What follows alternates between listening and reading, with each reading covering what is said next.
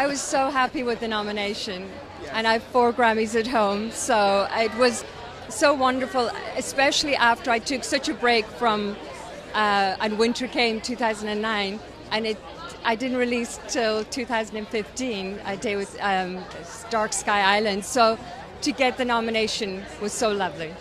Really. Is there a sense that even when you take a break that long, that the fans are gone, that the acclaim is gone? I mean, it's not right because you're such an established legend, but like, is there that fear when you go that far, when you go that long without releasing music?